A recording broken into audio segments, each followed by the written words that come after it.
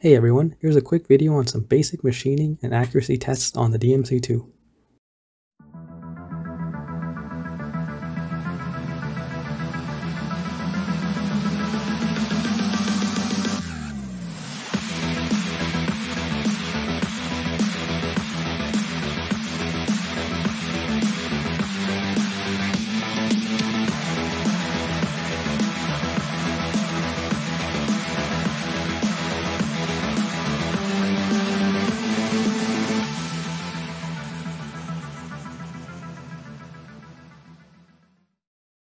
So I designed this part in Fusion 360.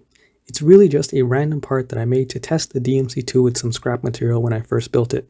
It includes round and rectangular features to measure afterwards, and a 3D contoured surface and a 3D engraving to test the high-speed simultaneous 3D capabilities. This test piece is machined on the top of a 2" by 2" block of 6061 aluminum, which is identical to this piece of stock material I have lying around. I'm holding it upright in the vise and using a parallel to make sure the side of the stock and the side of the vise are flush together.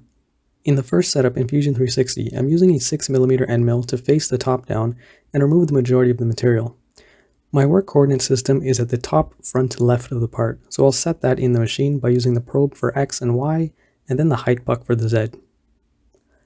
Once that's set up, I can hit cycle start and let the machine do its thing.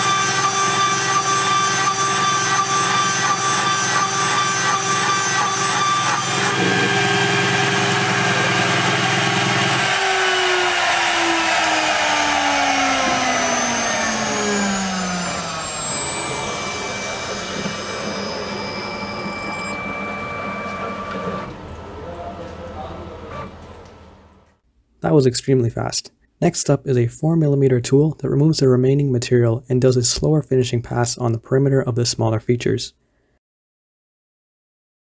I do need to set the height again after changing the tool, but the X and Y positions are still saved and correct from the last operation.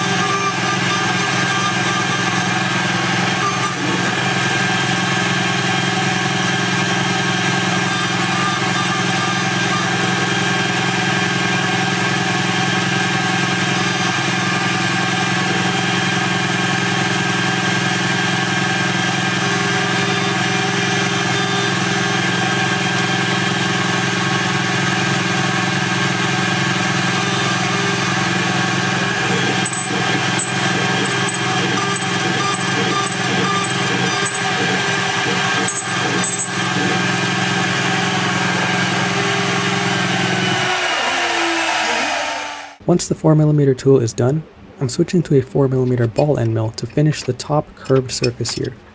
I'm using a parallel toolpath with a very small step over, so that should leave a relatively smooth finish. So once again, load the tool, reprobe the Z height, and hit cycle start.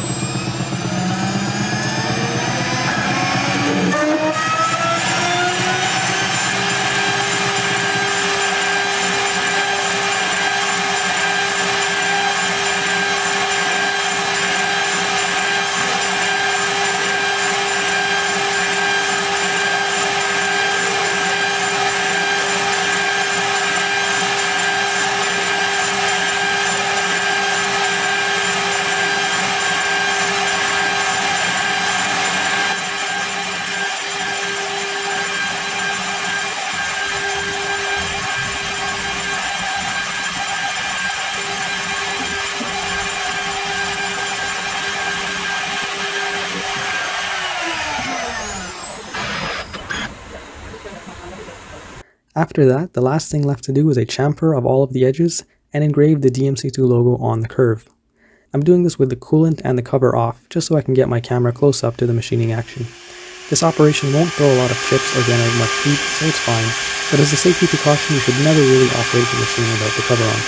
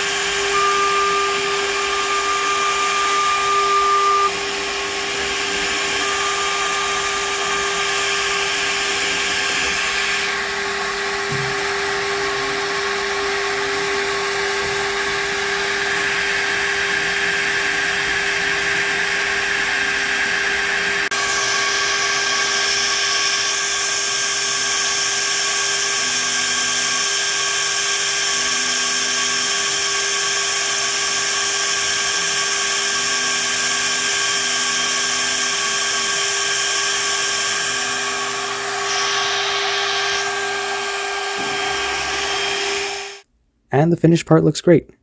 The curved surface feels very smooth to the touch, and the individual little stepovers are pretty much impossible to feel. So now for the real test.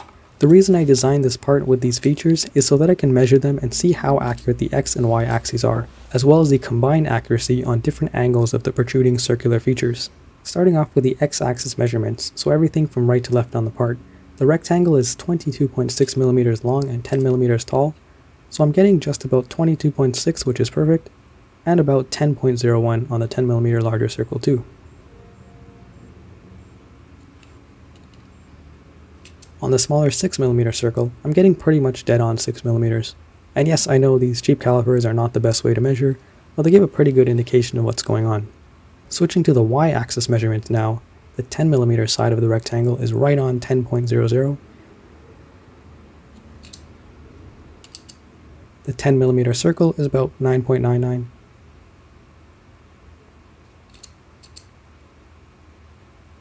And the 6mm circle is about 5.99.